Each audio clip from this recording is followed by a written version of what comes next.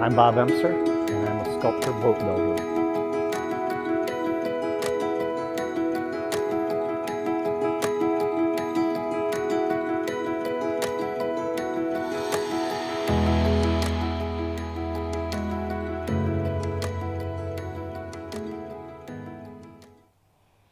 All right, well, that's the last of 3 coats of varnish on the transom over the lettering. In preparing to put a name on the boat, there's a lot of ways you could do it. The simple way would to have been gone to a sign shop and had vinyl letters cut out. But to me, that was a little incongruent with having built a wooden boat and putting vinyl letters on it. So I had recently read an article in Wooden Boat Magazine about gold gilting the back of a transom of a boat, putting the name on it. And it reminded me of my gold gilting days of back when I used to own a frame shop. So I thought, well, I'll give that a shot and gold leaf the letters on there and outline it. So the first thing that I did was I went to my computer and typed out the name in several different fonts to see which style I liked best. There are a couple of considerations. First, there's a couple of different things about fonts. This particular one here has these little tails, and those little tails are called serifs, where in this one there aren't any, and that's called a sans serif. One of the considerations that I wanted to consider was that I'm going to be cutting these out to make sort of a stencil-like, and the ones that are a little more curved or script-like would have been harder to cut out because there's so many curved surfaces. So blockier style is really better. I ultimately like this top one the best, which is called Copperplate. So after I decided that, and I wanted it to be in all caps, so I then enlarged that. I had to do it on 2 different sheets in order to get it to fit on an 8.5 by 11. And then I printed, and after it was printed, I then spray minted both of these together so that onto a piece of poster board, so it'd be a little rigider when I could handle, so I could handle it a little better.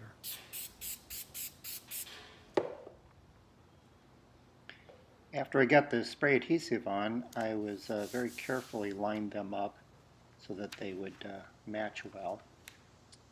And I had previously drawn a line under the letters to help do that. I then measured to see how wide they were and found a center line, which is going to be critical for lining it up on the transom. I then got a good sharp X-Acto knife, and using a piece of poster board underneath, I then carefully cut out each letter. And once I got the letters cut out, I was careful to save the inserts from the A and the O and the R. And then it was time to start to prepare the transom. So one of the first things I wanted to do is to sand the surface with some 320 grit paper to give it a little bit of a surface to bond to. And while I'm here, I'm just going to kind of hit all of it so that when I do varnish it, we're ready to go.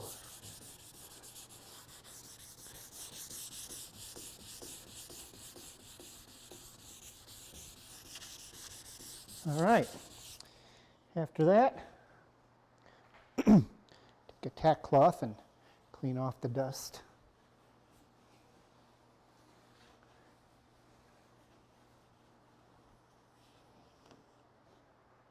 The first thing I want to do is to make sure that the boat is level so that I can work with a level off the back and level it up. So first thing we're going to do is find a center line. So I'm going to put a piece of tape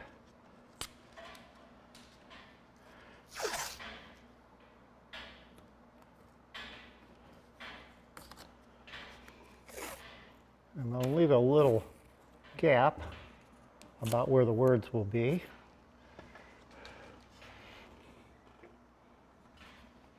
I'll find the center here, up there.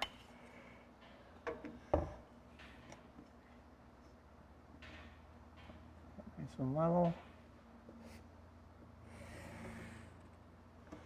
Okay. Now we're going to determine where the name is going to be.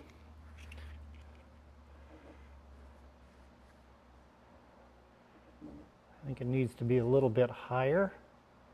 So I'm going to cut my paper off.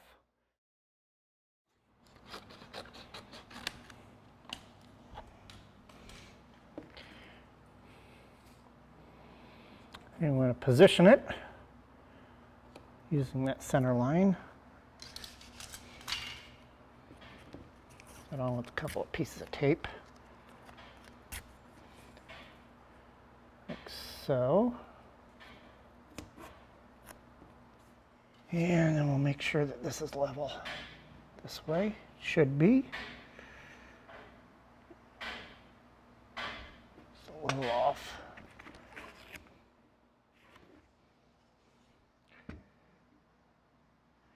There we go. Dead level.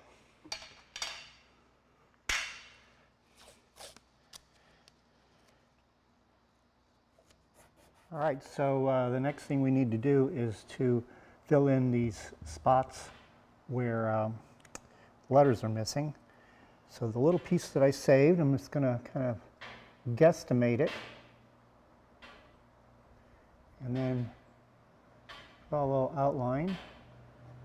And I'm not too concerned about being perfectly accurate in that after we get the gold leaf on there, we're going to go around it with paint around the border. So the edges aren't going to be super critical at this point.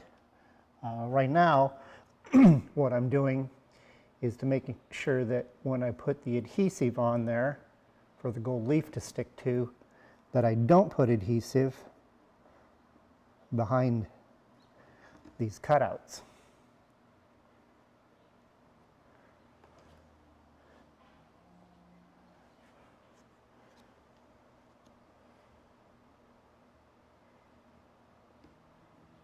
And last one here with the O. All right. Now, there's a number of ways to apply gold leaf. An old traditional way would have been to use a varnish, and then as the varnish, before it dried, you'd apply the gold leaf. That's really kind of tricky because you have to be pretty precise on that drying time. I have actually been successful in taking like some spray polyurethane or something like that and spraying on there and applying it as it got on the tacky stage. Again, the timing has to be just about right.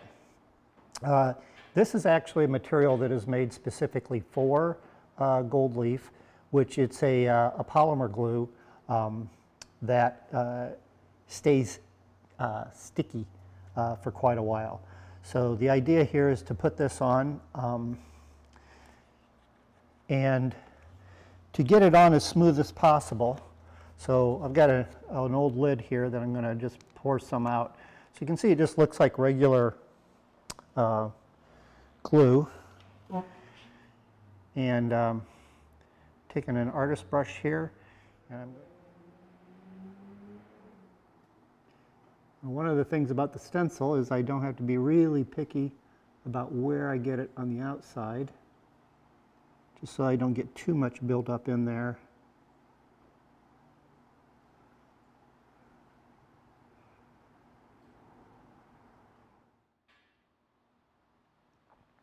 One of the nice things about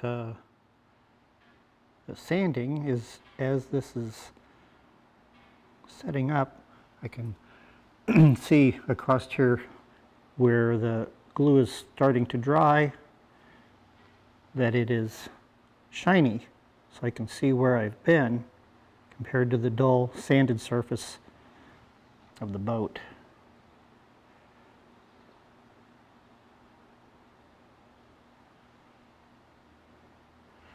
Okay, looks pretty good. Now the directions say you should let that dry until it's clear or a little bit tacky.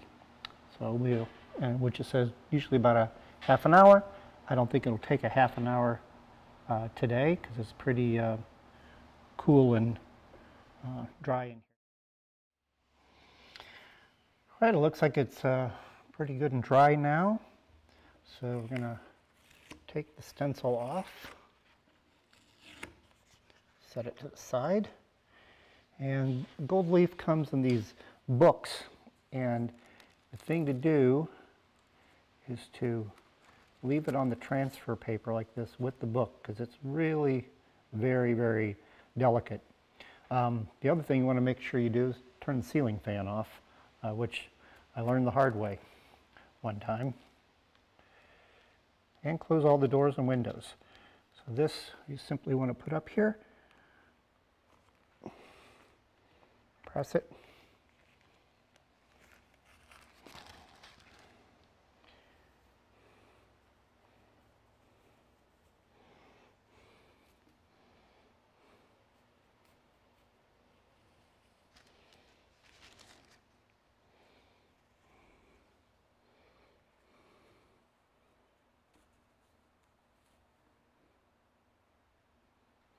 can use pieces like this as well,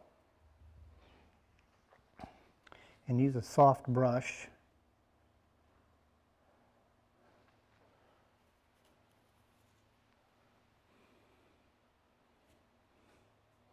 to just kind of dab those on there like so.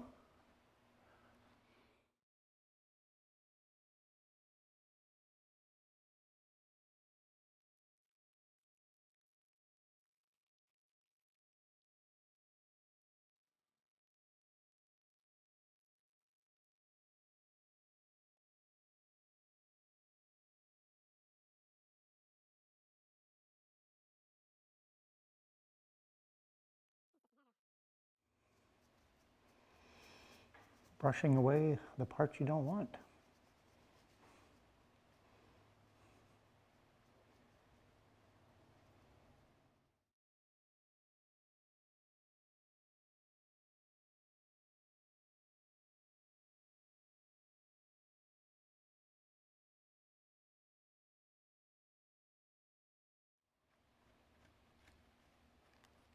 First step, done.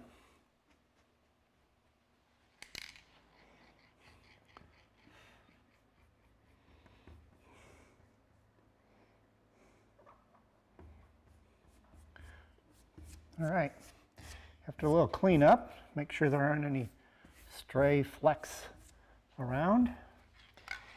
I'll take the tape off now.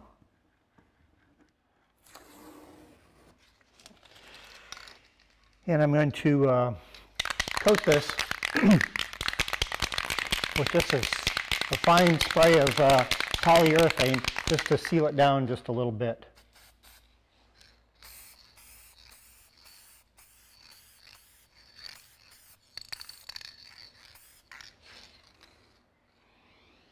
Nice.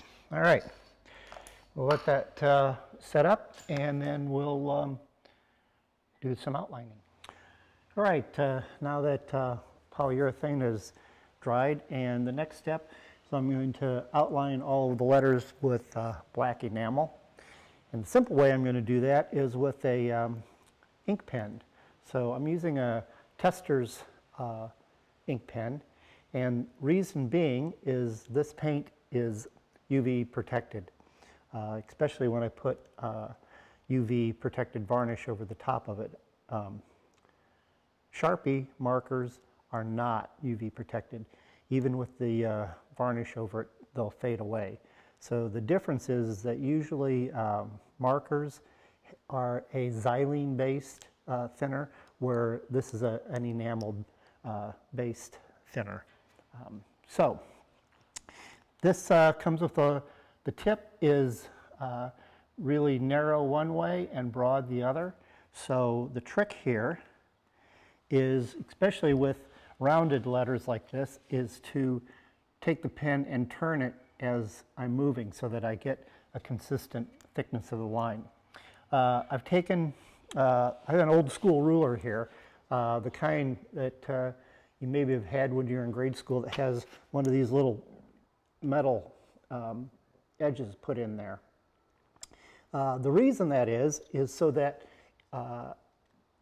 when you ink things, the ink won't be siphoned underneath the straight edge. I think it was a throwback when, you know, everybody had little ink wells in their desks. Certainly had ballpoint pens when I was in school. But that's what that little metal ridge is in there for. It's going to be to our advantage on this project. I also put a little tape on the end of it so that it wouldn't scratch, and that I can then rest my hand without actually touching the surface. So here we go. We'll see how we do. This ink, or paint, I should say, wants to flow fairly slowly.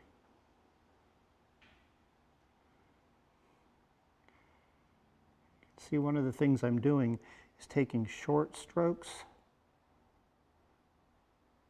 instead of trying to take long ones. It may require going over it more than once also.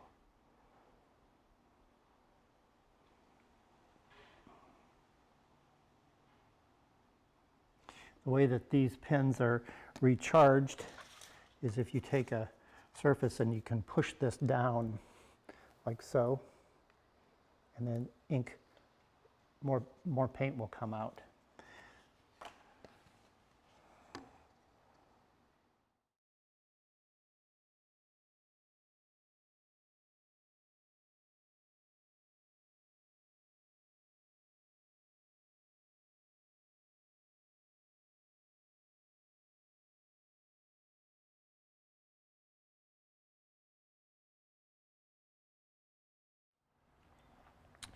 So I'm pretty happy with the way it turned out. One of the things I learned was that by using the pen sort of dabbing like this, that the paint seemed to flow a little nicer, especially where some of the gold leaf showed through. So I've been going through and sort of touching it up a little bit, like so. All right. Next step will be to let this dry, and then probably 2 to 3 coats of marine varnish on it, and then we should be done.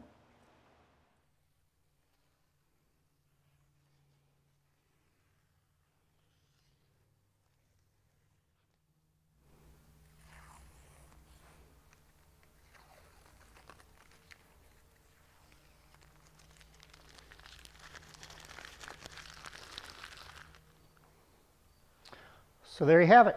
In our next episode, I will be installing the oar locks and getting the leather collars on the oars. I want to take a moment to thank all of the new subscribers to the channel. I really appreciate your support.